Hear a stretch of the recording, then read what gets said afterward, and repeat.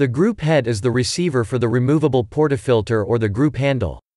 Normally for home espresso machines, there is only one group head. During the extraction process, hot water from the boiler is forced through the group head under pressure.